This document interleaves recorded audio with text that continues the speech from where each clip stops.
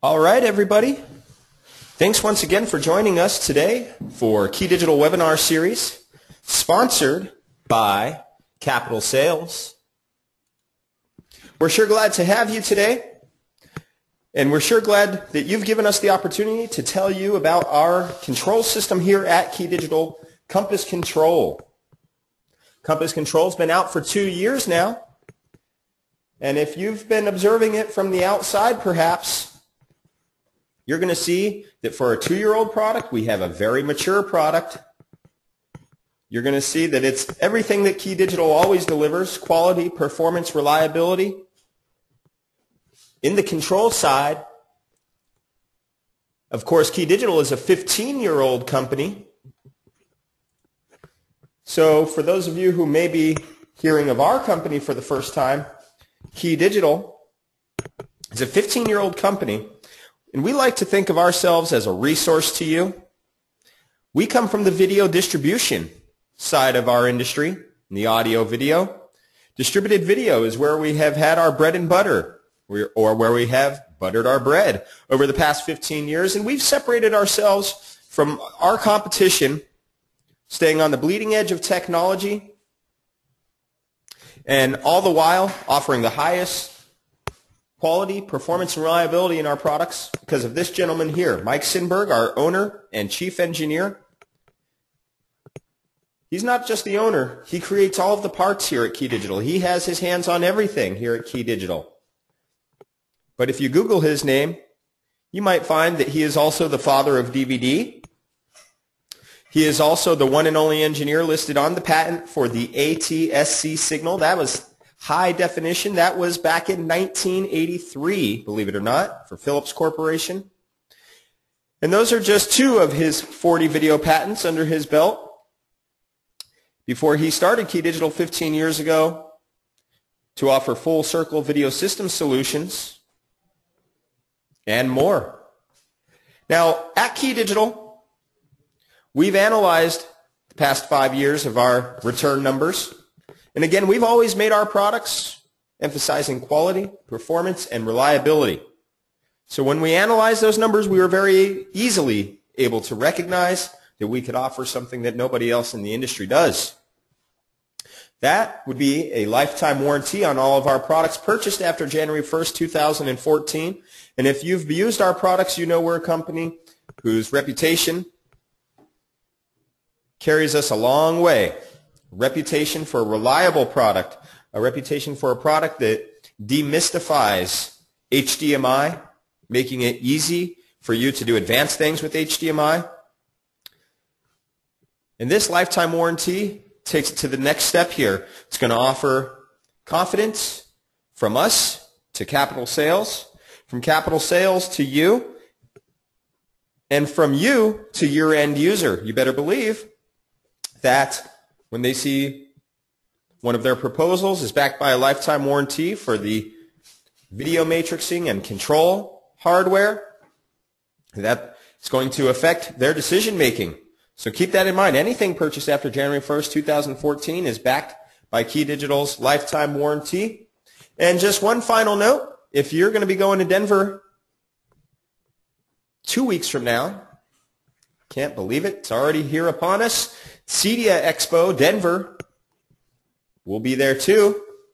We'll be at booth 420 in Denver, Colorado. Enough said about that. Come on through. We also have 2 training opportunities, one of which is a full-day course on Compass Control. The other, HDMI, HD-based T switching and connectivity challenges, presented by the Mike Sinberg I just introduced you to. You could go to our website to find information about these events. Under the PR Newsroom section of our website, you have upcoming events. Make a little note on your piece of paper, but please don't leave this presentation now to go do that. We'd like you to sit tight, pay attention as we begin Compass Control System, the modern control system, the IP-based control system for modern system integration. How's that? Now, 2 years now, Key Digital has been selling Compass Control. 2 years ago, Compass Control was brought to the market.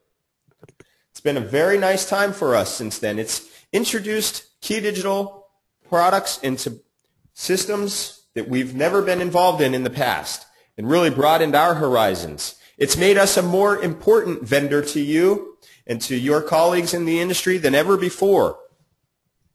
It's made us more of a service provider, a support provider. And that's a good thing, to be a support provider. Because the fly-by-nights and the folks who just sell other people's products with their silkscreen and paint job on it, they're not there to offer support. All they could do is move boxes. Now, 2 years ago, we came out with Compass Control, and that was a very beneficial time. We already knew at that point everything had to be on the network. IP is the way things are going. It is the standard. It's at every job site, isn't it? And we knew one other thing that Compass Control has certainly embodied. It's not about, for your end user, it's not about putting the control system on this brand or that brand's touchscreen any longer. It is, can you put the control system into my tablet? Getting away from brand specific and going to tablet based. And that's what Compass Control has embodied, and that's what we saw coming. And that was the surfboard for the tsunami for Key Digital, iOS. So for 2 years, Compass Control was strictly iOS based.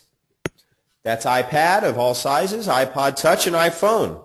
And here at CEDIA, again, just 2 weeks from now, we will be officially launching the handheld remote of the Compass Control system, KD-ZRC 300.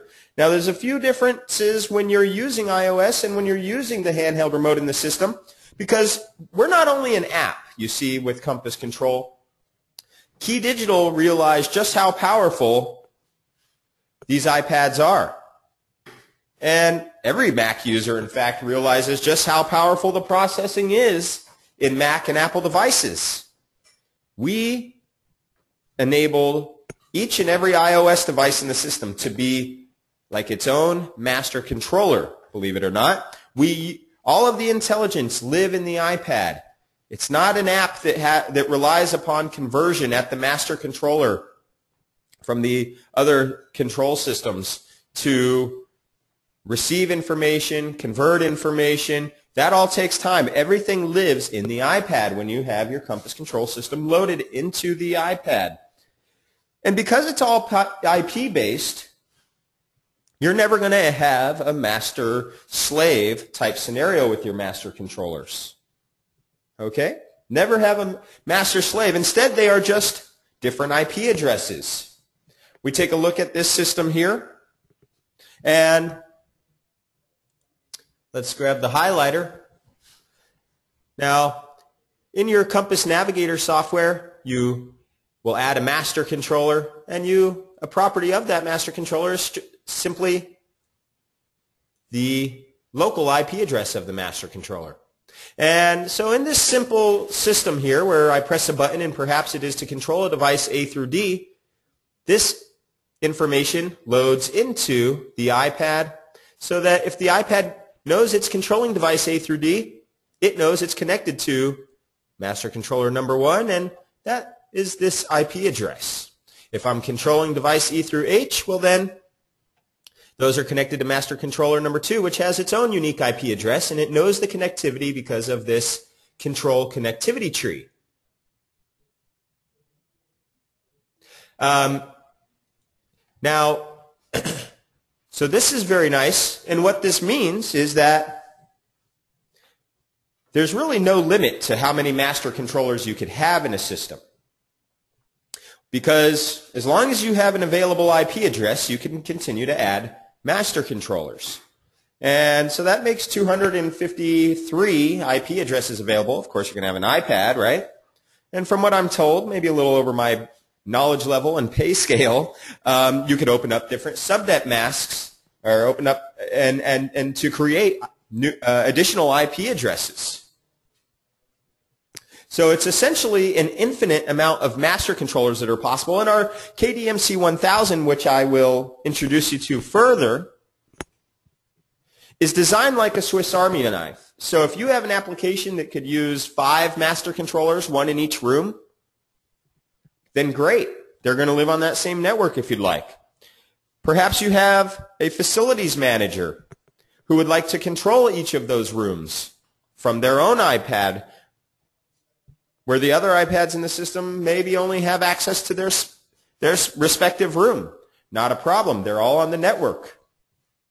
And where we have local IP, we also have support for global IP, so that if this is a home or a business, they can control New York from Minneapolis or monitor status of Minneapolis from New York in any combination. Now, we had a great question come up. That question is, are there any plans for Droid support? Well, again, Compass Control is all iOS at this time.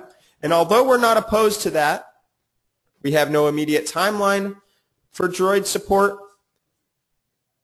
So as of this time, it is strictly iOS. Good question.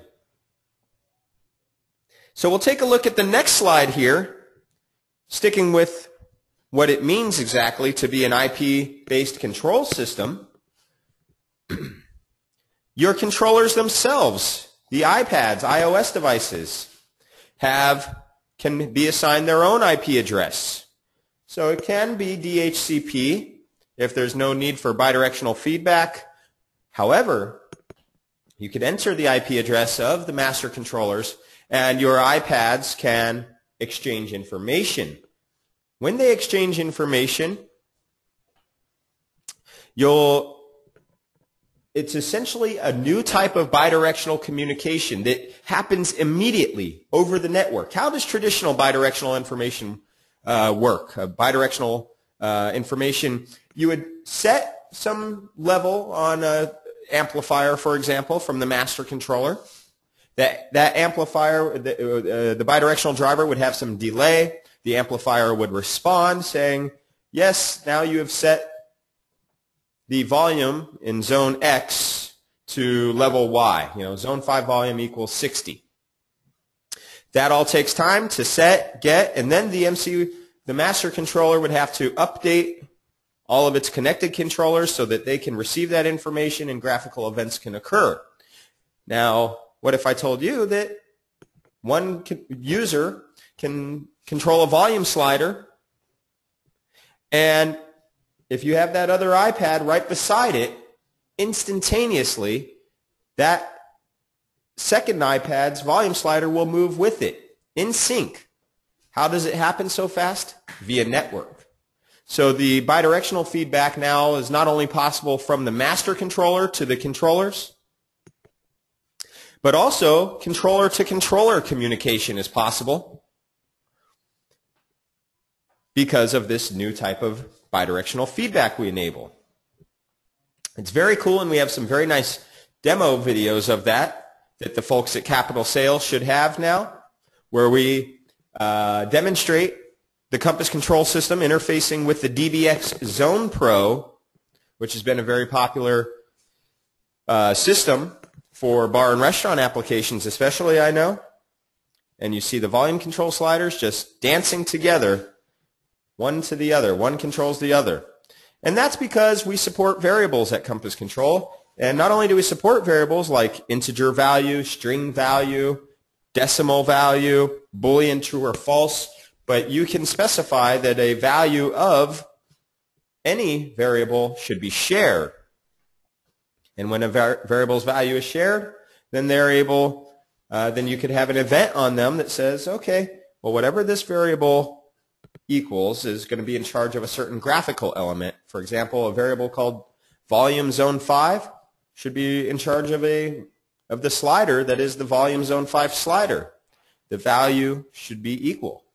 So it's pretty neat how that happens. And again, without trying to play a video through a webinar, which would just be very lame and very ugly, I invite you to reach out to me. At my contact info will be here, or the folks at Capital Sales, who should all have that nice DBX Zone Pro video with Compass Control. And just like before, because your iPads are IP addresses, the amount of controllers you could have, your iOS devices, is essentially limitless as well. Now, of course, to you want to make sure that we are working with the parts that you work with. And for that, we have our Compass Alliance partners. These are the best folks at what they do in our industry. These are the folks that our partners like Capital Sales have asked us to ensure that we are fully integratable with. Bidirectional drivers are created where possible. Now, this list here is viewable under the Partners section of Key Digital's webpage. However, it doesn't necessarily reflect the entire list, of course, of the bidirectional control drivers that we have. So if you don't see something in the Partners, you could go to the Compass Control section, bidirectional control drivers, to see more. And we understand one thing here at Key Digital. Folks don't like to be told what they have to buy. So we're here to partner with the best people at what they do in the industry. And we also understand one more thing. Sometimes you just don't want to program things twice, right? Wouldn't it be nice if you could program your Lutron system, import that XML report, and have it automatically populate all necessary codes, variables, logic, and, of course, graphics? The answer is yes. And we do that with some of those very extensive, expansive automation systems that are out there. Honeywell, HAI Leviton, and Lutron. Now, how do you begin selling Compass Control? There's 3 levels of certification. Level 1 is needed to become a dealer. Level C1. And in fact, you guys are jumping in at a great time here because we're going to have new C1 videos posted online next week in time for the launch of these new products at CEDIA. So we'll make sure that the folks at Capital get that information to let you know that the new training videos are fully available. A lot of it will actually be just like what you see here today, a system introduction, but then also a very introductory way of programming systems that I'll introduce you to here shortly. We're not going to show programming, but I'll introduce you to those methods. Now, there's 3 levels of training. C1 is a overview and a introductory way of programming, as I mentioned, for single zone applications. C2 is in the case that your client has a brand new product, the latest, the greatest, and perhaps Key Digital does not yet have the IR, RS-232, or TCP/IP control codes for that device. Does that mean you can't use it? Of course not. In the C2 trainings, we teach you how to create any control codes, learning remotes, importing Pronto hex files, etc., for IR, creating RS-232, creating TCP/IP commands, no problem. C3 is if you'd like to really capitalize on what Key Digital offers with our Compass Control system, where we enable that iPad to be a blank palette for your creation. C3 is we teach you how to do that. What are the graphical elements we give you? How do you manipulate them? What are the tools for doing that, or the events and actions as we call them?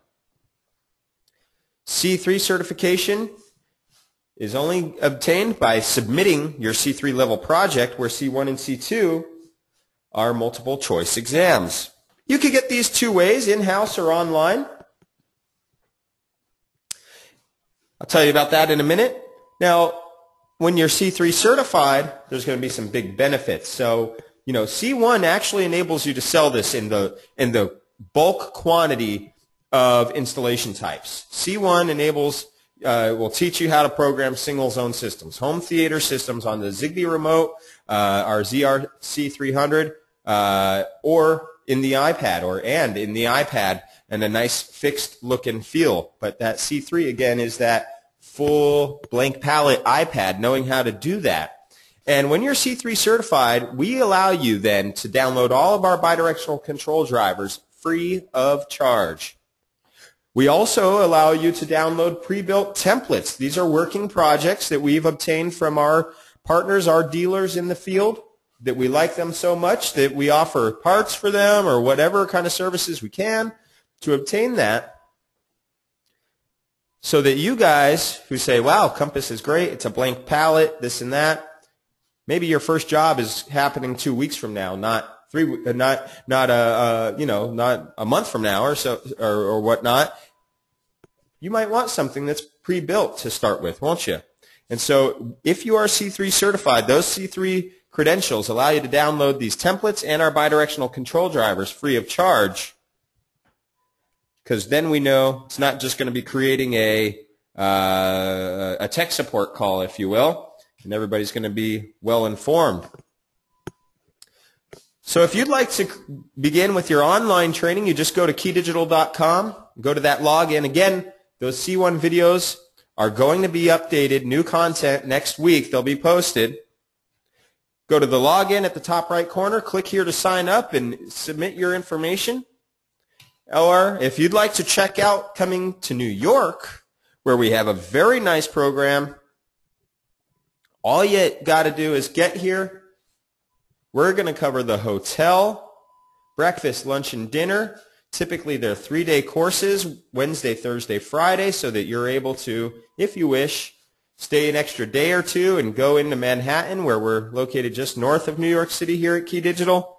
You're able to do that. Of course, the hotels are on you at that point, but it's really very unique in our industry that a company provides so much and gives so much, because it's an investment for us as well. Just like you're investing yourself, your time, your money into learning this new control system, it's also an investment for Key Digital, and we find that that's the best way to do business. Our software, Compass Control software, is free of charge with your C1 certification. Well, in fact, next week you'll be able to download our software free of charge even without C1 certification, because the Zigbee remote, the ZRC300, the handheld remote, won't require C1 certification because you don't have to even watch training videos. We've put together documentation that should make this very, very easy to do. So you can download our software free of charge. The Compass Control software suite contains 5 components. Compass Navigator is the main component of the Compass Control software suite. Compass Navigator is where you build projects. I have this project where I have these devices in it. Here's how I want to, here's where I want them to be connected to as far as from my master controller, so that if I control the Blu-ray player, it executes the IR commands out of this port. And then building your GUI. Now the other 4 components are what we call the managers. These are the items we teach you, we walk you through in C2. Starting with the master controller manager, where basically when you go out of the box, you got to do 2 things to your master controller. You need to make sure you got the latest firmware on it and setting the IP address. The other 3 managers are your library, your code set library managers, where you could view our IR, RS-232, or TCP IP codes, manipulate our codes, create your own codes. Again, like I mentioned earlier, if you don't see a device listed in Key Digital's library, that does not mean that you cannot use that device. You might just have to create those codes. Now, I'll have you know, because many people ask about our IR library, we use the same library that some of those other control systems have been using for years now. There's a third-party provider. We're using that provider as well. So you'll find our IR library to be very familiar if you're working with that. I can't really name names here, but if you're working with some of those other control systems, we have that same IR library that the other guys are using. Compass Navigator. Now, what can we say about Compass Navigator? I'll tell you something about this. I'll tell you what brings people to Compass Control. I am our training manager. I often travel around the country, around the world, training on Compass Control. Or folks come to New York, and we're happy to have them. A lot of guys have worked with other systems before, and especially the guys who work with those home systems. They say, they usually have the same thing to say. They say, you know, I have this vision of what I'm going to deliver for my client's system. And when I am programming that system with these other control systems, their software has me reaching limitations that prevent me from delivering that vision that I have. In Compass Control, we don't present any limitations. No limitations. Fully flexible. You can create the logic, etc., etc., etc.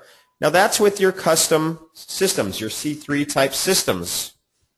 If you'd like a quick get in, get out, pre-built GUI for a single zone home theater conference room, we have that as well. I'll show you in just a moment.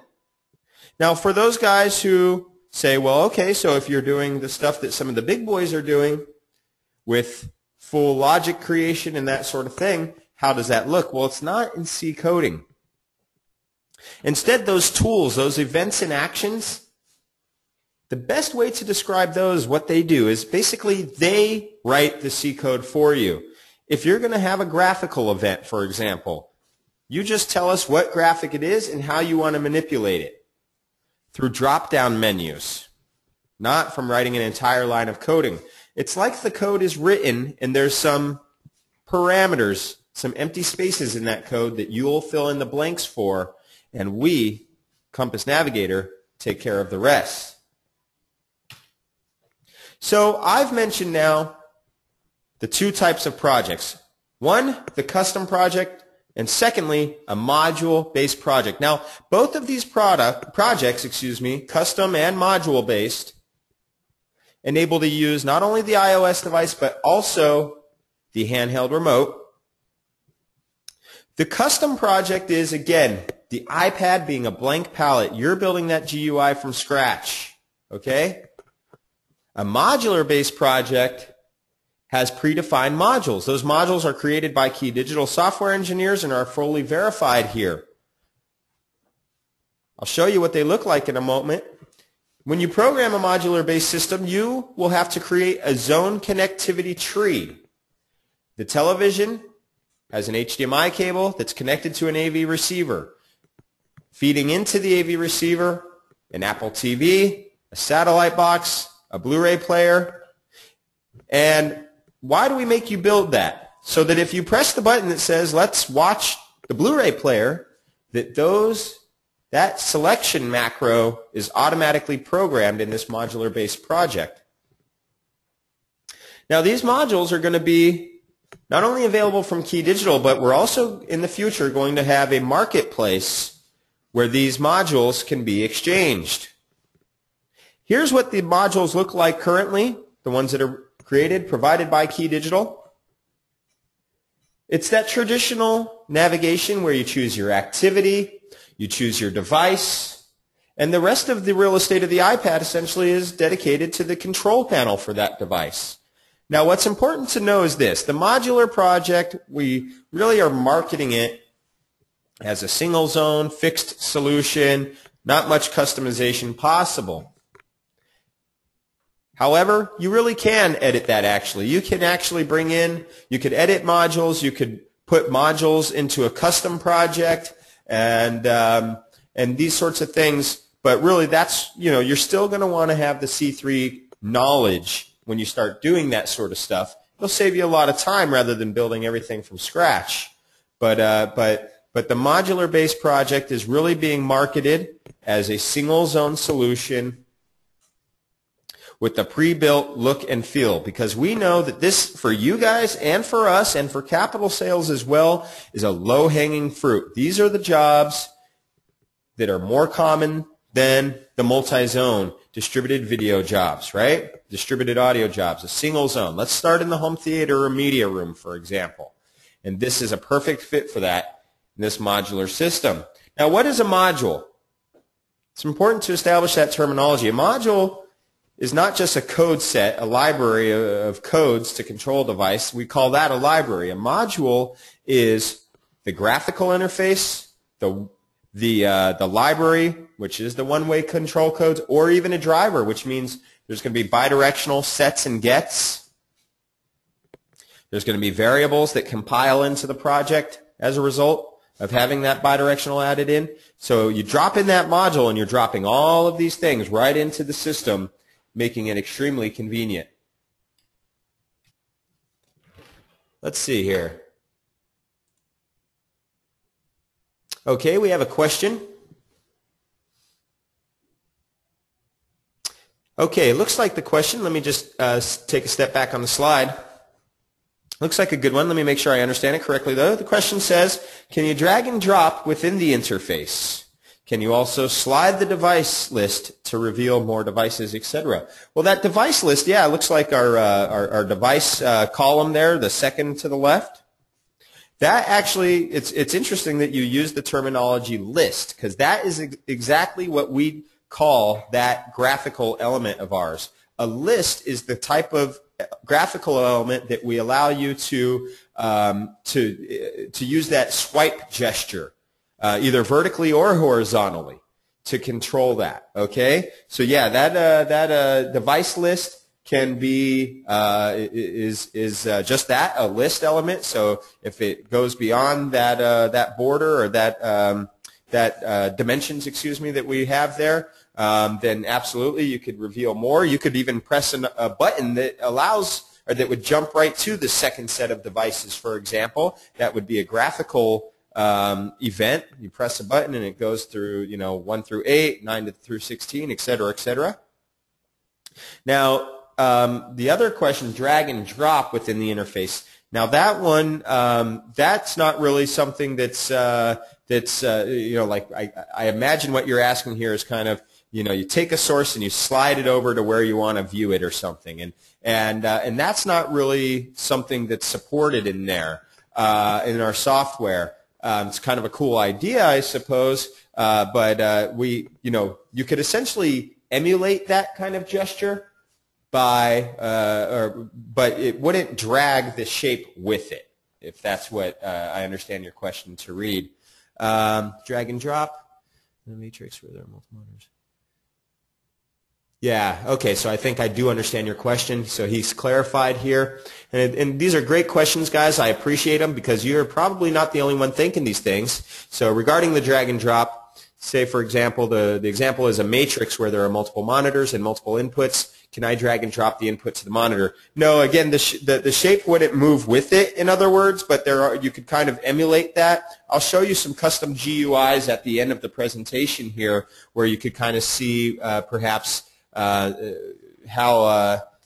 different ways you could have the whole system dance with for you there.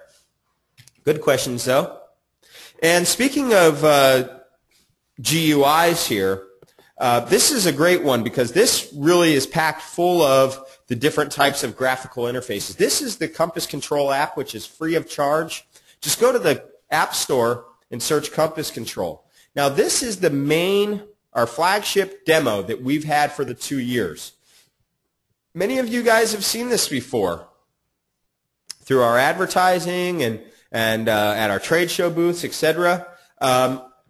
Some people say it looks a little busy, and I agree. But the point of it is actually to showcase everything that we offer, the graphic-wise. We put web apps in there, so you could actually embed the internet into Compass Control, so you don't even have to leave the app in order to be browsing the internet or to have a specific web page pull up. A lot of folks use Room Wizard software at the conference room where they could, through the internet or through intranet, book the conference room for their next meeting, that sort of thing. So this is the one that will load by default. Now, however, this is a lot of people ask what's the best sales tool. This is the best sales tool because you'll also find when you download this software or this app into your iOS device on the iPads anyhow, there's actually 12 different GUIs available, 6 different residential, 6 different commercial that will have that will have you set up if you have proposal in the morning for a residential client and a school in the afternoon or a conference room. We have many different looks and feels in there because, again, these are a lot of the really cool custom GUIs that we go ahead and acquire from some of our integrators. Now, when you download our app, okay, so you now know to download the Compass Control app from the App Store.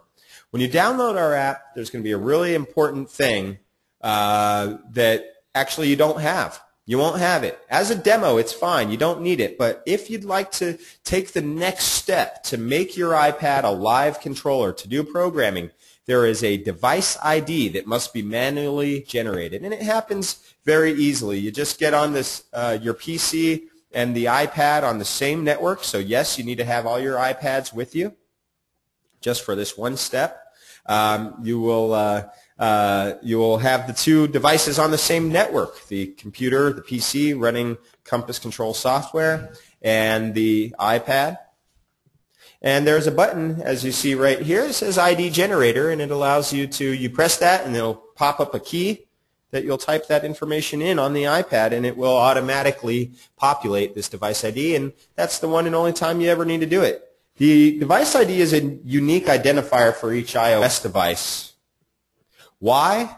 Because each iOS device will be activated by marrying it with one of our licenses, KD CSL-XY, Compass Software License for one iPad. So this gets married to each device, okay? So in your job, if you're going to have 5 iOS devices, you will require quantity 5 of these CSL-X1s. They marry to each device because, remember, in Compass, each iPad is its own master controller. And they could be unique. Graphically, programming-wise, they could be 100% unique. We also have to activate each license so that you, the installer, could make money on each iPad in the system. Again, for 2 years, Compass Control was strictly iOS. How were you able to make money on that was through our licensing structure. Now, there's actually one more reason that the Compass, the iOS devices need to be licensed, activated through the license, because you've also now purchased a little chunk of real estate in the Key Digital cloud. Now that chunk of real estate is not you personally having your own folder, but it is your company having a folder in which each C1 certified programmer within your company, we check the email domain and the company name when they register. Your programmers, if you're an organization with multiple programmers, your programmers can all be posting to and taking from one folder. And we do that for a few reasons. First of all, iOS doesn't like you to connect a wire and load things into the iOS device, correct? So that's why we had to go to this cloud system. And it's actually served a big benefit. I, the programmer, can be in New York, program my Compass Control system. I need to know that device ID number, and that device ID needs to have been activated. And I press this Update Project button, and it begins posting that project up to the cloud for each and every device ID iPad that has been posted in the project. It goes up to the cloud, and on the iPad, maybe you in Minneapolis or in New York, doesn't matter, we'll press this Update Project button, which pulls the project from the cloud for that device ID into the iPad. So that activation license is like the key, isn't it? You enter that device ID when you post something to the cloud. We check that number. Is that device ID activated yet or not? If it is, that project can post to the cloud. If it's not activated yet, it doesn't get to go to the cloud. Similarly, when you're on that device ID, on that iPad, and I hit Update Project, it's going to go to the cloud. It pings our cloud, and it will say, hey, I'm A7900, et cetera, as you see here. What is the most recent project loaded to the cloud for me to pull down? So it is the most recently time-stamped project for that iPad. For example, me, Jonathan, my iPad probably has had 400 different projects loaded in it by now, maybe more. 400. I am probably the #1 space consumer in the Key Digital cloud, and I've only had to activate my license or my iPad with one license because it is per iPad, not per project, per iPad.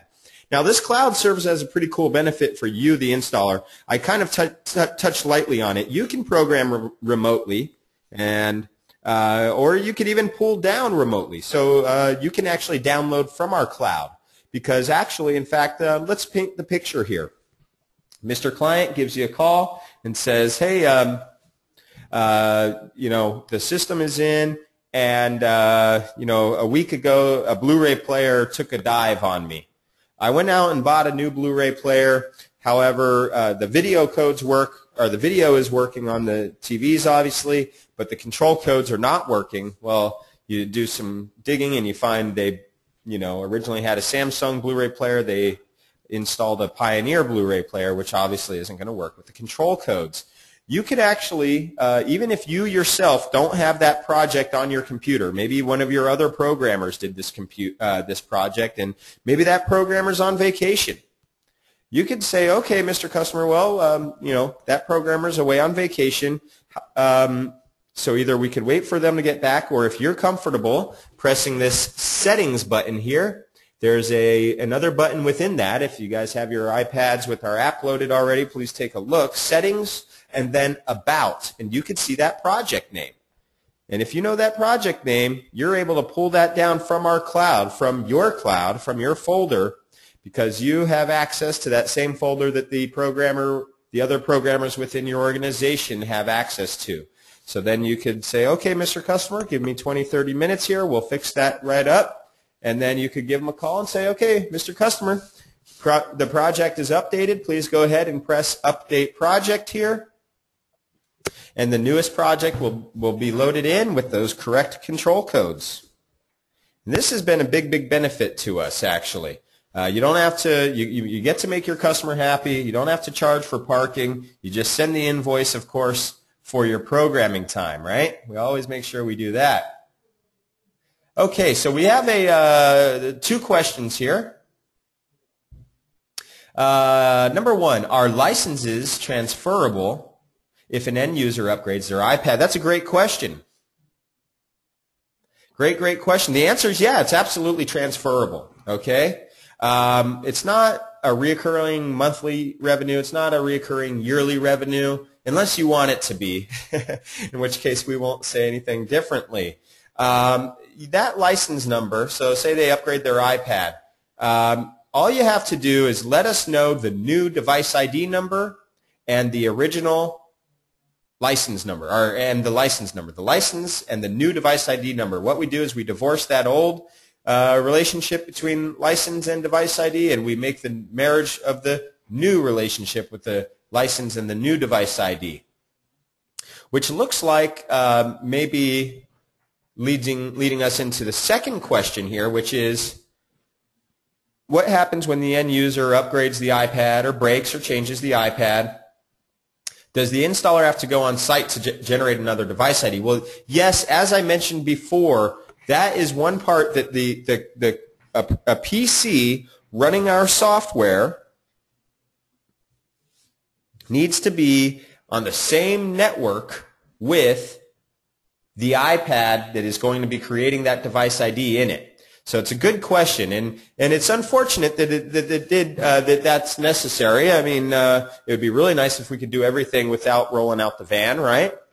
It's unfortunate, but that is what happened, unfortunately. Initially, the device ID was always created in the iPad. Once you downloaded our app, you had a device ID in there. However, once iOS 7 came along, there was some kind of information that Apple decided to block from apps accessing, and so as a result, we're no longer able to automatically create that device ID. It has to be done manually.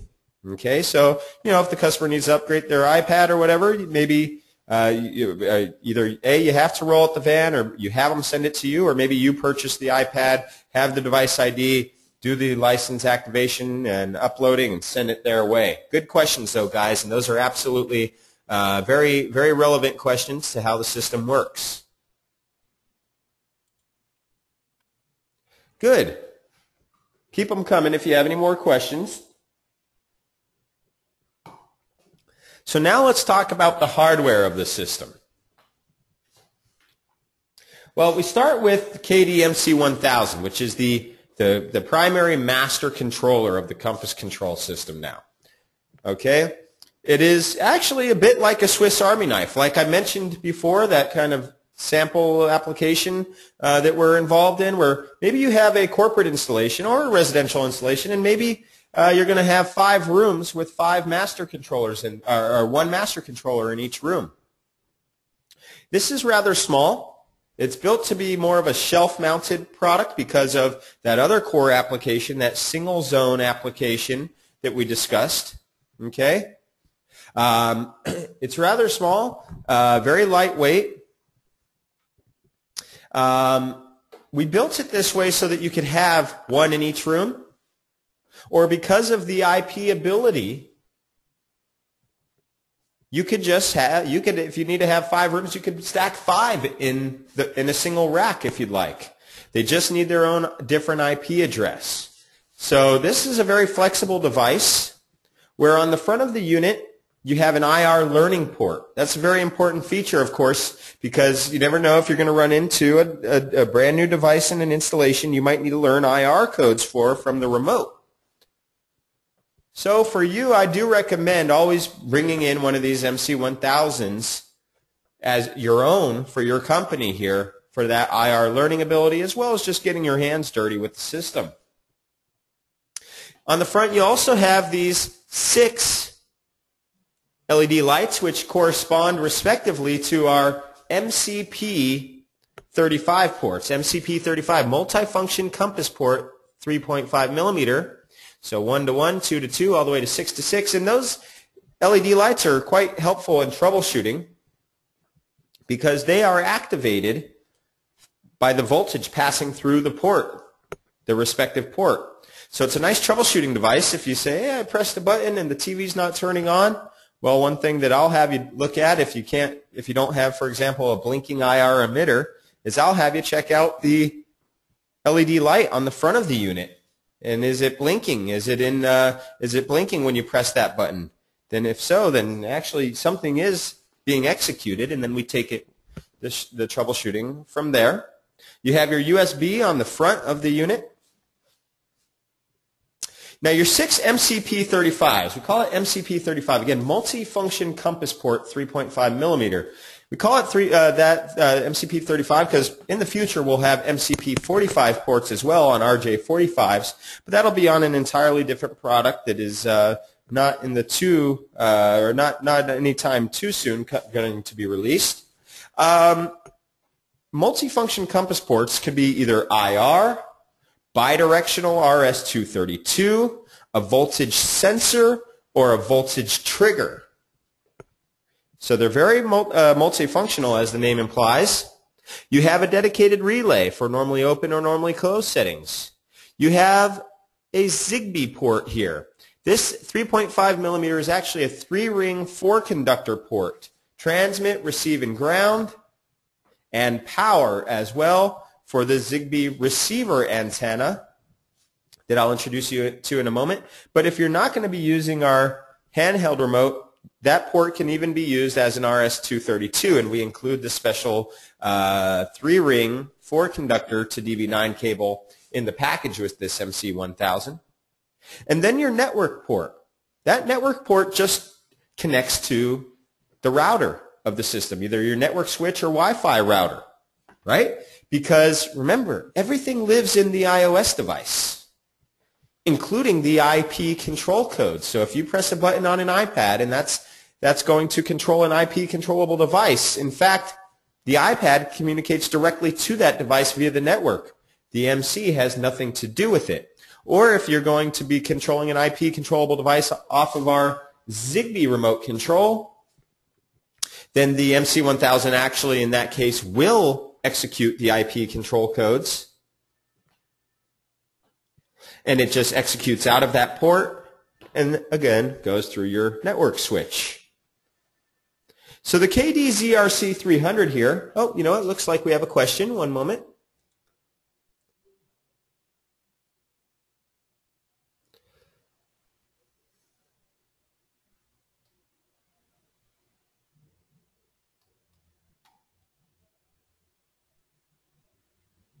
Okay, so we have 2 questions here.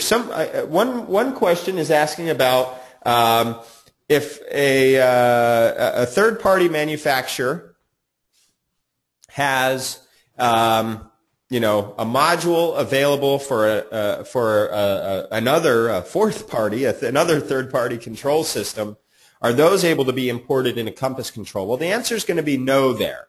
Okay, so if you've got, you know, some bidirectional control module for or driver for, you know, one of our a competitor's control system, that thing most likely can't, or 100% can't just be dropped into Compass Control. Now, with that being said, we actually do enable you to write your own bidirectional drivers. That is the one and only part of Compass Control, though, that would require you understand Basic C. It's just like Basic C, except for there's a few little tweaks to it. And we'll get you in touch with the appropriate person here at our company. And we also do write drivers. We just need a piece of hardware and appropriate time based on your project, of course. We need appropriate lead time. Now, to make sure, though, that I'm not just completely saying or answering that question wrong, if you have, you know, if you're controlling a third-party amplifier, the specific device here mentioned in the question is LabGruppen. I think I'm pronouncing that right. If you know, research and find their RS-232 protocol documents, you can create a one-way code set to control that device. That's not a problem. You do that in the RS-232 manager, which is something that we'll teach you in C2 online training videos. And then you could create those codes. And remember, you could even kind of create that fake two-way by going iPad to iPad that'll have the system statuses always correct, you know, for the volume in each zone and selected source in each zone or whatever kind of variables you'd like to set to be global, as long as the device or those values are set from an iPad. Another question, do I know if power is applied to the MCP ports during power up? Good question. I would say that the answer is no. I'm not 100% sure about that, so I have your email address here and I could get that answer to you, but I'm not sure exactly why that would be needed. Maybe some devices would activate or something based on some voltage being present all of a sudden. So during power up, do you know if power is applied to the MCP ports during power up? Trying to think, make sure that I'm not overlooking the question here. You know, I mean, first of all, a control system, a master controller, is something that's typically always going to remain on, actually. Otherwise, you know, it might be difficult to turn on the system. But if you'd like, for example, to turn on one device and have it execute voltage to another device, that can be easily programmed onto the button. And then finally, can you view cameras through the system? The answer to that is yes. You can view cameras. It's just like embedding the web into the Compass Control. However, very important to know that not all formats of streaming video are supported. For example, I can tell you the RTSP, real-time streaming player format, is probably the most common format for the video streaming from IP cameras, for example. It's probably the most common format, and unfortunately, right now, that is not a format that we support. We support HTTP, though, which is also a relatively common format. And it's also the most common format from the DVR or NVR. So if the device is connected through that NVR, then that NVR typically outputs or streams the video in HTTP format. And then another question, can I ask the differences between you and Savant? Well, it's a very good question because both, you know, there's many similarities between our system and their system, because they were an early embracer of the iOS as the control interface, as are we. And I would say that the biggest difference, well, outside of price, typically we're coming in, without knowing any third-party prices. There have been many instances in which our system, control plus video hardware, if video hardware is necessary, and it's not mandatory in a Compass system, compared to theirs, and theirs could mean not only the aforementioned brand, but even some other of the brands that are known to be more expensive in the industry, the control plus hardware brands. In many cases, we're coming in at 75% less. 75% less. So if their system is $1,000, our system is $250. That it's not always going to be the case, but in many cases we've come in at that much less. And so, for when people ask to compare and contrast with other systems, our typical take on things is, look, people want to do different types of systems, and sometimes companies are very successful by offering one manufacturer, one system at a certain price point and another system at a other price point. And we have been a very nice complement to some of those very expensive third-party control systems that those kind of budgets aren't every single job. Here we enable you to reach every single job or more of the jobs with our price points.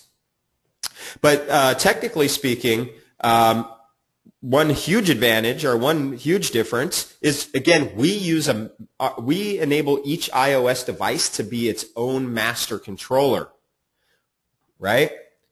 All of the intelligence, all of the processing happens in that iOS device. It makes it extremely fast. I've seen some of these third-party control systems who have their own iOS app, and going from page 1 to page 2 is more like browsing the internet, because the web page each page has to load like loading a web browser.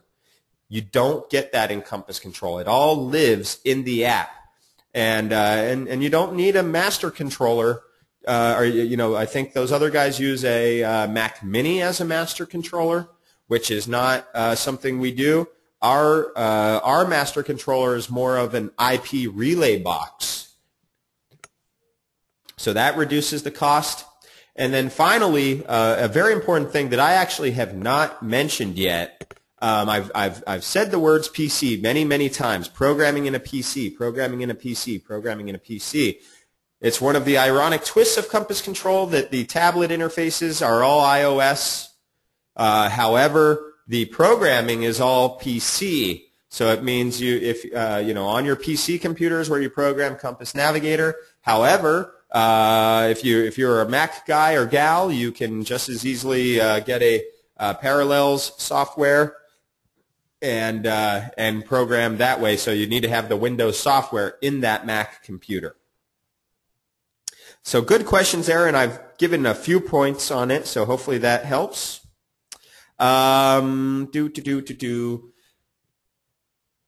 So some folks asking, okay, again about the CCTV security cameras, that sort of thing.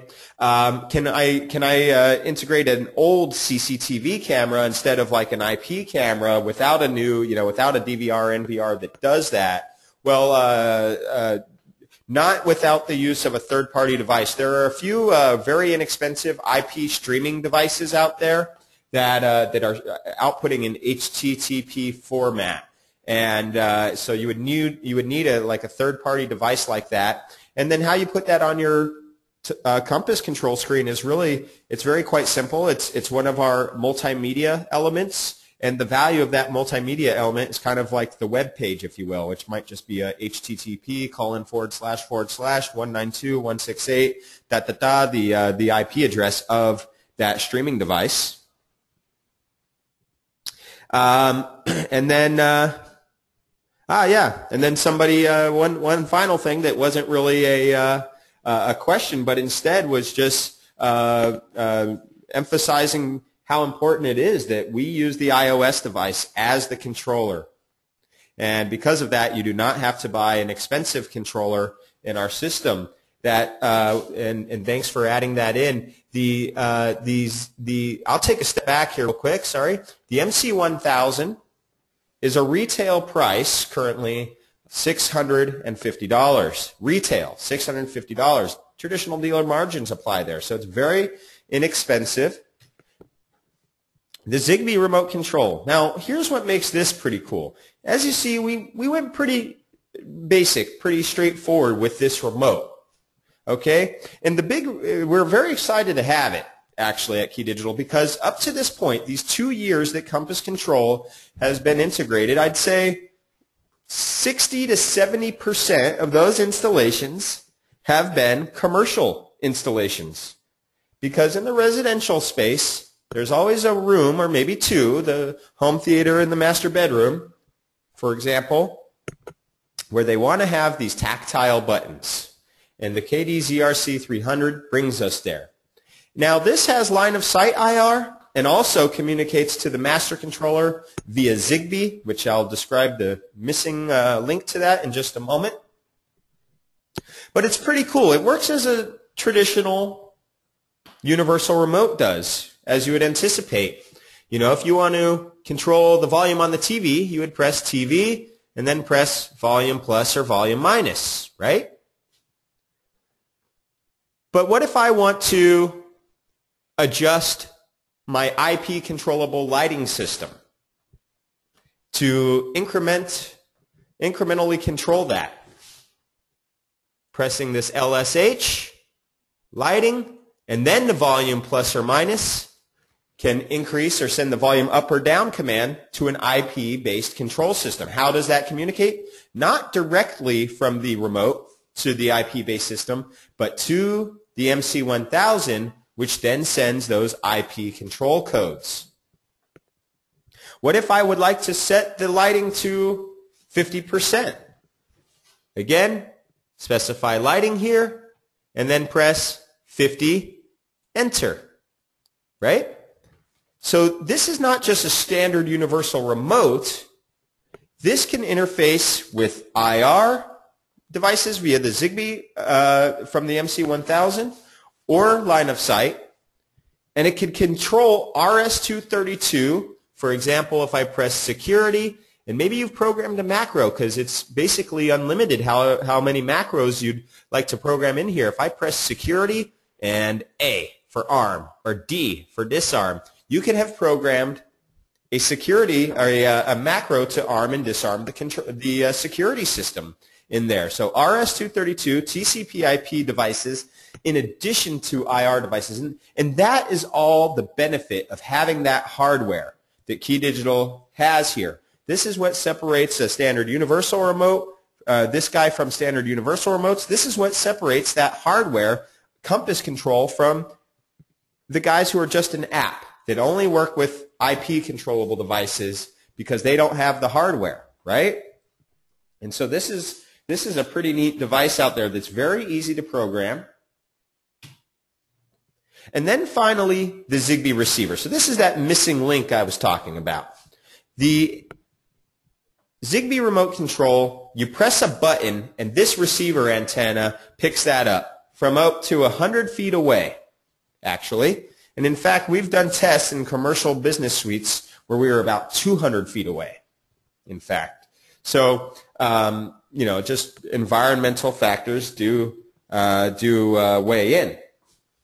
So when I press a button on my Zigbee remote control, this receiver antenna receives that button press, and it actually gives us a faint blue light letting you know that it was received. The MC1000 is what executes the command or commands or events. So you can program the macros on each button press, but those really are stored in the MC1000. So that's what has happened here at Compass Control, where when you use the iOS device for the 2 years that we had only iOS, the master controller was essentially a relay box for the iOS device.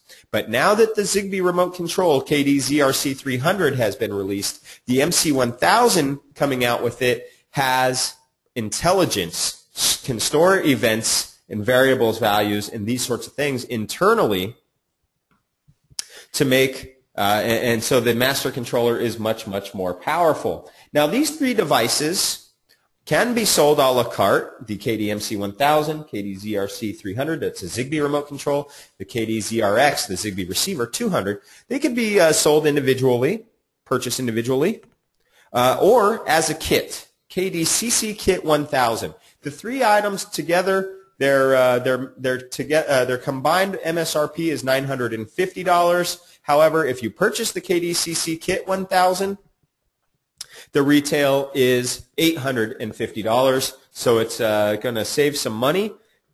And pardon the pun, but even if there is just a remote possibility that they're going to want a handheld remote in your application, then you'll want to go with the KD-CC Kit 1000 rather than purchasing the items individually and spending more money.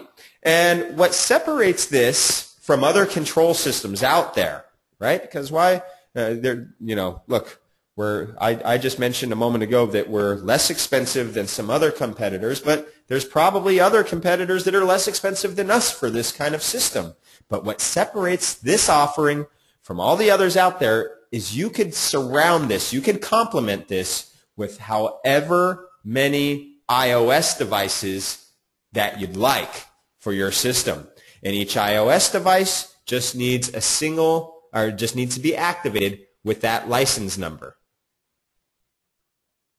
Now, I have a question here. Okay. So one integrator here is asking how much is the license, just so they know. And I mentioned the model number, and really you should get all of your pricing information from Capital Sales, but it is a $100 retail price for the license. And then secondly, a gentleman, same gentleman in fact, thanks very much for the good questions, sir, is asking about, well, what about CEC via HDMI? And for that, I thank you, sir, for proposing that question. And I thank you for letting me know one thing today, that I'm on my game so far. I always think as a trainer, if somebody asks a question and your very next slide is going to ask that question, then you're just setting up these dominoes. But yeah, so the $100 is per device, remember. So if you're going to have 5 iOS devices, you need 5 licenses. And we've gone over the reasons for that, because each iOS device is its own master controller. They can all be unique as to their capabilities, as to the codes, as to the look and feel, and those sorts of things. Yep, absolutely. So now let me get to pumping up my own tire and how I was on it today. So then the question was, well, what about CEC for HDMI? And we've done a pretty cool thing here. Now, are we using CEC? Yes. Are we using CEC codes? No. Now, I'll tell you guys what I mean by that here in a few moments. Key Digital, for 15 years, we've been a hardware company. Second time I've said that today, a hardware company. When we released Compass Control 2 years ago, we said, you know what? We're doing this backwards from everybody else. Most control systems don't have hardware when they begin, right? They don't have hardware, where Key Digital, if it's a multi-zone video system, we are the hub of that system. We have the infrastructure. We have the hardware already in the rack that interconnects all of these devices, all of these endpoint devices. And so just earlier this year, we did something super cool. We began integrating Compass Control master controllers into our digital IQ series digital video matrix switchers. KD-HD 4x4 Lite is not only a 4x4 matrix, it's also a 16-port master controller. The KD-HD 6x6 Lite is a 26-port master controller, and the KD-HD 8x8 Lite, the big boy of the Digital IQ series, is a 32-port master controller, meaning you don't even need a secondary master controller. This is all you need, and a $100 license. How do we get there? Well, first, I promised myself I wouldn't talk much about video. Video. I grew up on video. I'm a video guy, but I do have to tell you about this product.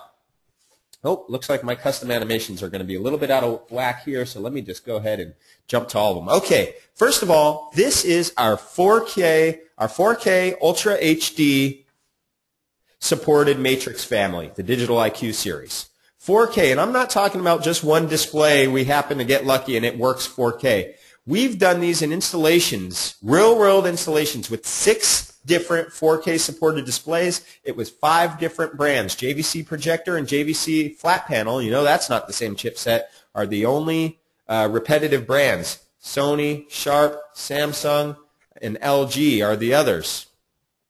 Now we've tested with even more than that in our lab. So this is our 4K supported Matrix. Additionally, you've got HD-base-T output on each output, and those HD-base-T receive extenders, they're KDCAT HD250 POH RX, the receiver, those are in the box. So if you buy the 4x4, 6x6, 8x8 SKU, 4, 6, or 8 receive extenders are in the box. And those receive extenders, they're POH, powered over HD-base-T, and that's where this secondary power connector comes in here that I'm highlighting. One for the Matrix, the one that looks like a DIN connector, and one for one that powers all 4, 6, or 8 receive extenders, meaning you don't have to struggle to find the space for the wall wart behind the display. And anytime you see from a Key Digital part that an output has both the RJ45 and the HDMI, those are both going to be hot simultaneously. And I always thought that was something that everybody did. A lot of folks told me differently, though. So that's a big, big benefit. You actually have 16 available outputs here, but they're going to show the same thing at the same time if you're using both the HD-base-T and the HDMI from a single output. And the built-in Compass Control Master Controller, again on the 8x8 Lite, is a 32-port Compass system. How do we get to the number 32? How do we get there? It's actually very, well, you can see there's 8 ports on the 8x8, what we call expansion IOs.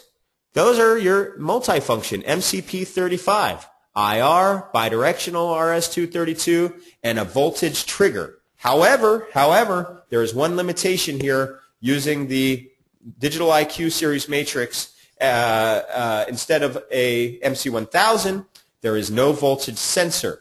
But your 8 multifunction ports here, IR, bidirectional RS-232, or voltage trigger. Your HD-base-T outputs have a stereo port on them as well. IR, bidirectional RS-232, or a voltage trigger. And then we're doing something very cool, very, very unique. The 8 HDMI inputs and your 8 HDMI outputs, we actually consolidate, we embed control, IR, bidirectional RS-232, even a voltage trigger onto the HDMI connector. How do you get it out? You'll use this, the IQ Jump 12 FM. There is a typo there, so if you guys are jotting this down, that part, this little HDMI dongle that we see here on the left is IQ Jump 12 FM. So IQ integrates with the Digital IQ series. It's just a jumper, and it's female to male with that control breakout on the cable. And in fact, just like the gentleman had asked before, we use that CEC line on the HDMI because we've never connected that in Key Digital Video Matrix switchers. You don't want CEC in a Matrix system. You don't want to turn off the TV and potentially a Blu-ray player is going to turn off as well, which might be being viewed at another time in another zone. So we've never connected that in Key Digital. Instead, now we're using the CEC channel for good, not for evil, and we are embedding our control signals into those ports. Now, there's one more port here, in fact. So where we talk about 32, there's actually a bonus, 33rd port. This port right here, the DB9 connector that you've always just used to control our video matrix switcher via RS-232, now is there for your taking as a 9-pin connector, a DB9 to connect to another RS-232 controllable device. So it's going to look a little something like this. Device is connected through those Digital IQ jumper cables. They're sold in packs of 4, by the way. Devices connected off of the expansion IOs, IR or RS-232. You're going to have televisions with your IR emitters or RS-232 connected to those displays out of the CAT HD 250 POHs. You may have displays with the HDMI connected and break out that control on the 3.5. And finally, even integrating with our other extender sets if you need extended range. HDMI in plus the control, IR or RS-232 into the extender, and then your HDMI out, IR or RS-232 out as well. And it's all possible because Compass is an IP-based control system. Your iPad just communicates via the network into the IP port of the Digital IQ matrix switcher, making it the master controller.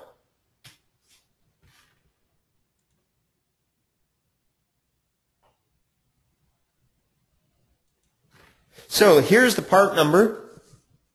And sorry for the confusion earlier. Yeah, it should be KD IQ Jump 12 FM. And in fact, the folks at Capital Sales should have these already. And you don't have to wait for a Compass system to start using these. In fact, they are super, super cool and super, super beneficial. In addition to adding 8, 12, and 16 ports to the light matrix switchers, have you ever had CEC problems where you turn off CEC or AnyNet or whatever on your devices and still somehow you turn off a TV and the other devices turn off? That's a CEC problem. We could take care of that for you. Just plug this in on one end of your HDMI cable and just connect to that 3.5 millimeter port, and CEC does not make it through. It gets routed right out of that 3.5 millimeter. What about this scenario? The customer, you have one HDMI cable run into the display. Maybe it's hung on the fireplace. The customer says, oh, I want to do this there, which means you're going to need another wire. It's impossible, right? What about putting this on both ends of your HDMI cable and embedding the IR to come in or the RS-232 to come in and then extracting through the second IQ jump on the other end? Embed and extract. Control. Mono analog audio. Digital audio. Digital PCM can go there. Even stereo analog audio, well, it works, but we don't recommend it. Why not? Because we utilize the wire inside of the HDMI, which is not twisted to support, twisted as an analog audio cable would be, right? So it works, but you might end up with some noise or something. So that's how we do it there, sir. And he just responded to me and said, thanks. So I hope that means it made sense to everybody. So, the reason we're not really doing CEC right now, I mean, we're using CEC, we're just not using CEC communication, is because it's so proprietary. It's really just so proprietary. So instead, we use what people are already using over those channels, over those pipes. Okay, guys, so here's where we bring this whole thing home. We've introduced you to the system and, compared and contrasted even versus some competition, but compared and contrasted, some of the features of our system. The IP-based system, established what Compass is and how it works. We've introduced you to the software of our system without actually programming, of course. How you get trained on it, though. We've gone over the hardware of the system, whether it's a standalone control system or if you have multi-zone video as well. And now my favorite part of the presentation, which is the guys who have gone through our training courses, we get to show you what they have done over the past 2 years when taking full advantage, capitalizing fully on that blank palette iOS device. And this was one of my favorites because it's a very early Compass control installation. But this one right here immediately satisfied what a good GUI should satisfy. What am I talking about? Well, a GUI, building a GUI is like old school communication to and from a computer graphically. So when you communicate via hyperterminal to a device, you control the device, and then you can even see how you can control the device. What is the status of the system, and how can I manipulate this system are the two requirements, the two goals that your GUIs should aim to achieve. And this one does that. It's a video wall, 4x4 video wall, and these are being rolled out nationwide. Can't give too many details on that, but it is in the hospitality side of things. And initially, these systems were only controllable, this video wall panel was only controllable via a very expensive computer system that only a few, one of the managers of the hotel knew how to control. And instead of rolling out, as they had initially planned, multiple thousands of these installations, there was a very big risk or a very big concern from one of our partners here who makes this video wall panel that this job wasn't going to ever reach more than a dozen because the control offering, the other computer, was just too expensive. So we got involved and we created the protocols to control these devices, and we put it on an iPad, and everybody can control this thing, whether it's the people who work in the lobby at this hotel or in the restaurant at this hotel. And depending on where it is, sometimes these walls are installed in different places. I want it in full wall mode, or if I press this button, I can put it in quadrant wall mode, and that button stays nice and blue, indicating to you the status of the system. If I want to control quadrant 4, I just press this button, and that control panel there will control that source of quadrant 4. Here's a cool one, because this guy, he built a system using our that initial flagship look and feel, as you see in the back left-hand side. And then he said, I got a lot of zones of audio, and I really don't want them to have to flip, the swipe gesture to go zone to zone to zone. So he created this page where he had like these tiles for the zones, and then he had the source. And it was just that simple to listen to any of those sources in any zone. But he called us up and he said, hey, there's a big problem. I said, well, what do you mean? It looks great. He said, how do I control that source without sending them into the other page? So we squeezed the buttons together, and again, we're a support company. We started brainstorming with them. We squeeze those buttons together. We put that little silver remote there, and when you press that silver remote, this whole control panel becomes visible corresponding to whatever audio source is selected. And you do what you need to do. You press your buttons. You press this corner button here, and it hides it away. Invisible means it's not selectable any longer in our software. Here's a cool one. Nice big buttons for the corporate install.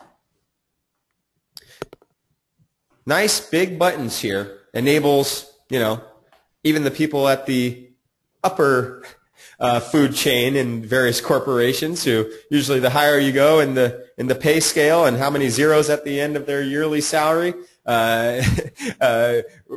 invertedly corresponds with how advanced or how simplistic that control system needs to be.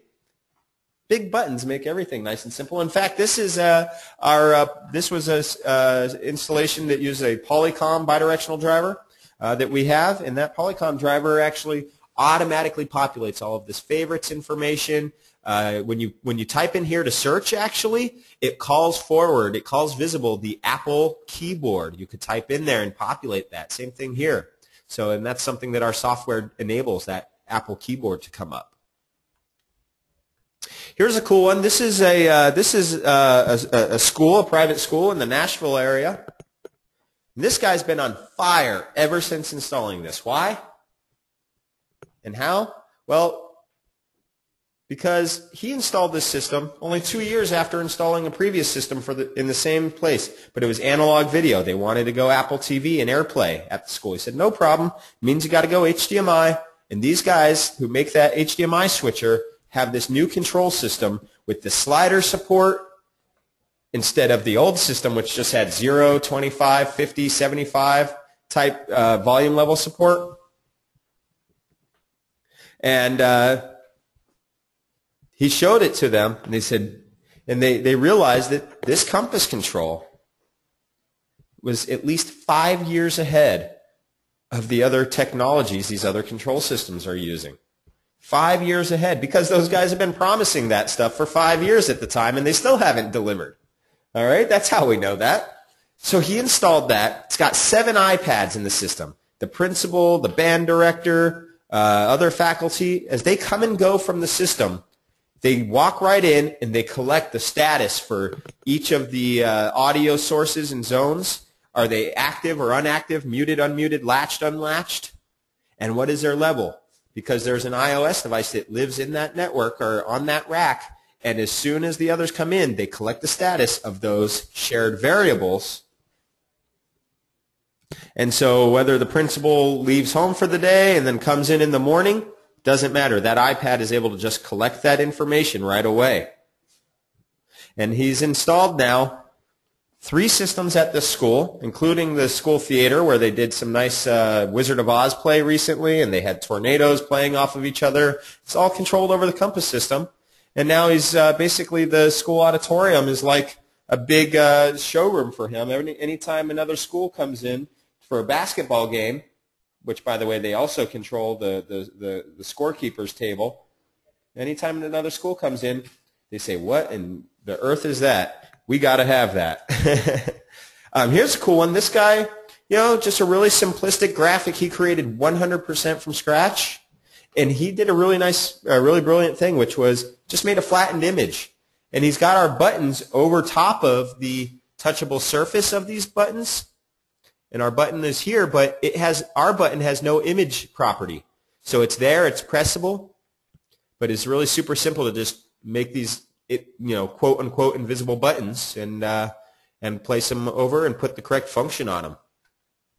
Here's another guy, came in, did some really excellent graphic work, kind of took our existing look and feel of the demo system and tweaked it, put the source selection in there, and just made it look super, super cool. So this one was a really nice system. Really happy with the work this guy's done. And here's not so much about the GUI, although it's kind of cool, just the remote there. But this one is super interesting because a guy came in and he heard me say that the control codes just live in the iPad. They just live in the iPad.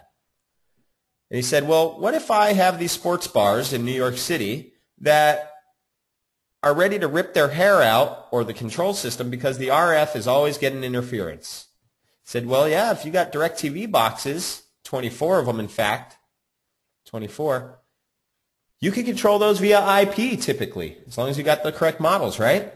So what he did, he put those 24 boxes, 24 DirecTV receivers, and you just put them in the system. They don't even have to connect to the master controller. Nothing is, in fact, connecting the master controller, but we need a master controller always for authentication, so there's got to be at least one. And then he did a really cool thing, which was we did a variable control for each of these buttons. What does it mean, guide? Well, or what does it mean, variable control? It means we need some variable to hold the value of what is the, what box are we controlling? In other words, he named them numerically, 1 through 24. So if they type in here in the keypad 24, then whatever button I press next controls the box named 24. So he has like one remote instead of making 24 remotes. It's always correct based on what's printed out here. And he only needs one master controller, even if he added 24 more sharp or any IP controllable displays to the system. He could do that with just one master controller and a $100 license. Here's a look at our template that we've done now for many of the DBX Zone Pro installations. And yes, this beer glass you see in the bottom right corner is your volume control. And this is actually one that we in fact sell our programming services as well, if you don't think that you'll be able to learn the system in time. And ever since doing this first one, we've now done wine glasses and whiskey bottles and all of that. So here's a question. about what I just said. He says, you just said we must have a master controller, but if the control is all built into the iPad and we are controlling everything via IP, then why a master controller? Well, Phil, that's a very, very good question. I'll tell you 2 reasons. One, the technical reason is we looked for a proper master controller to authenticate the iPad at the beginning of starting up the system. What constitutes a proper master controller? A KD-MC 1000 or one of our old KD-MC 2500s or any of the Digital IQ matrix switchers with compass control built in. Now, why is that necessary? I'll tell you, we look for that authentication. We need that there for security reasons because, you might have an IP-based security system that we want to ensure, that we need to give the end user the ultimate ability to even password protect access into our control of a device, and we actually enable that in our app, but it authenticates a master controller to do that. So it's for security reasons, and there's a business reason as well, Phil, which is, we're here as a support company with Compass Control. And, I'm sorry. I hope you don't mind me saying names there. But we're here as a support company. Having a control system that enables the iPad to be a blank palette means there's going to be a lot of questions involved, and we're good with that. We like that. It increases everyone's investment. But if we only sold a one license at $100 and somebody places many tech support calls, then it's hard for us to be a profitable company. And so that's why there's always one piece of hardware necessary as well. And it helps us make money, it helps you make money, it helps Capital Sales make money all through the way. So, that's the business reason behind it. So here's a cool one, because this guy here was our very first integrator to control theatrical lighting, LED, DMX controllable lighting. That's right. We do that through Compass Control.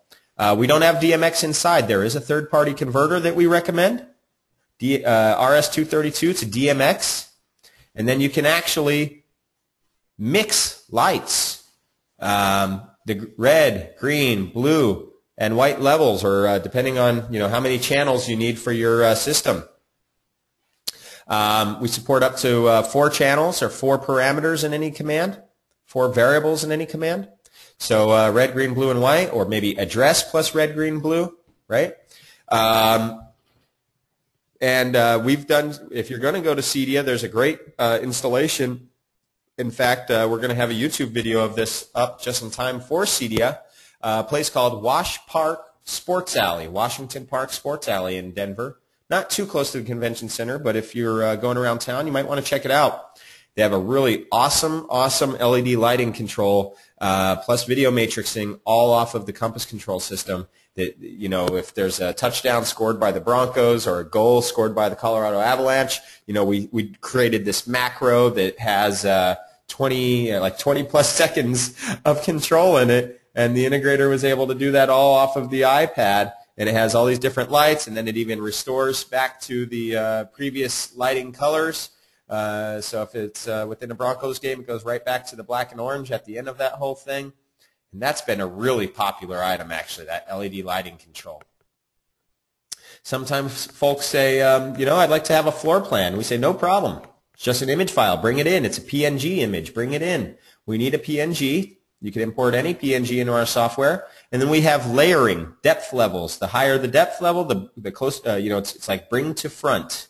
And so we put these buttons on top. You press TV 1, 2, or 3, and you can select a source. Or if you press audio, then it makes these TV buttons invisible and kind of divides up the system into the audio zones. Or I guess this one looked a little bit more like this for the audio zones.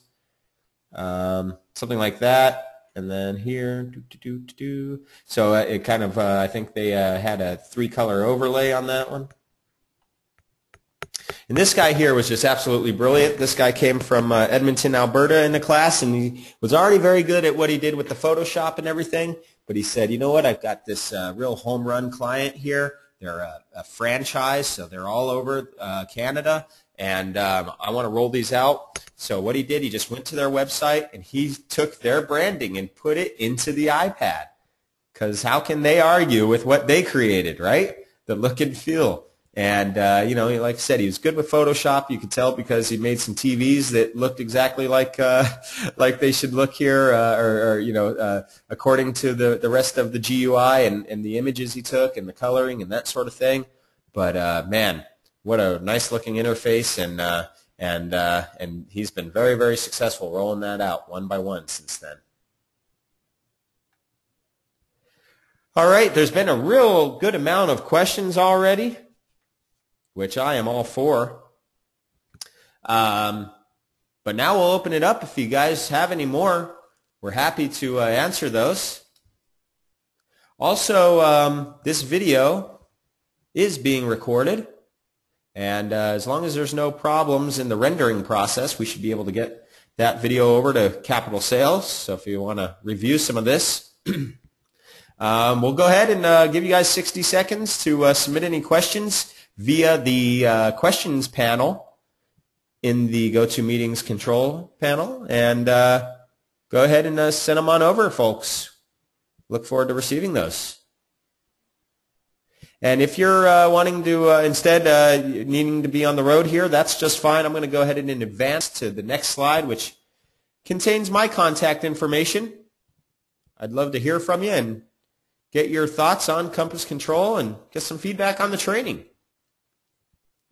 Thanks so much for doing this, guys, and I'll sit tight for 20 more or 60 more seconds here to get some questions and read them aloud to the class, because they may be thinking the same thing you are.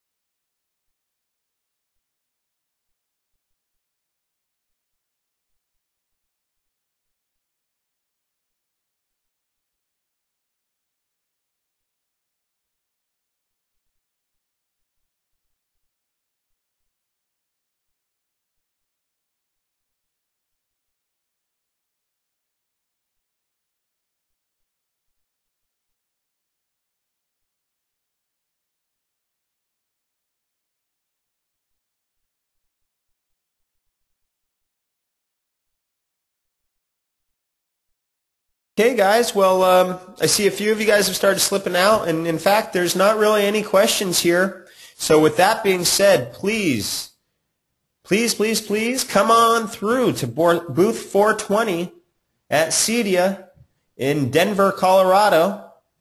We'd love to see you. Let me know that you were on the webinar. I'll be at the booth. I'm also doing a training on Wednesday where the show starts Thursday. So if you're getting in a day early, we have that there. And it's on our website, the information about registration and whatnot. We'd love to see you guys there at booth 420 in Denver, Colorado. Thanks very much for joining us. Thanks again to the folks at Capital Sales. And we look forward to hearing from you and working with you. Take care, everybody.